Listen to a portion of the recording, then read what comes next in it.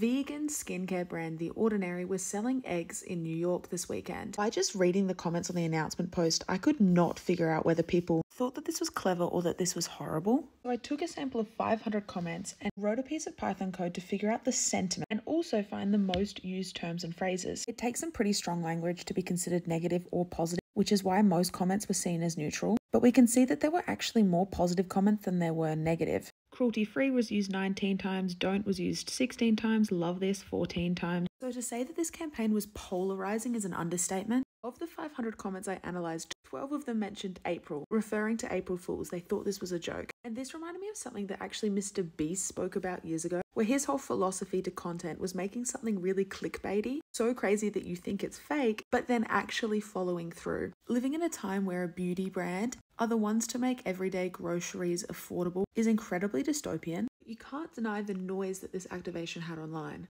If you're interested in this type of analysis, leave me a comment because I might be able to build it into a tool.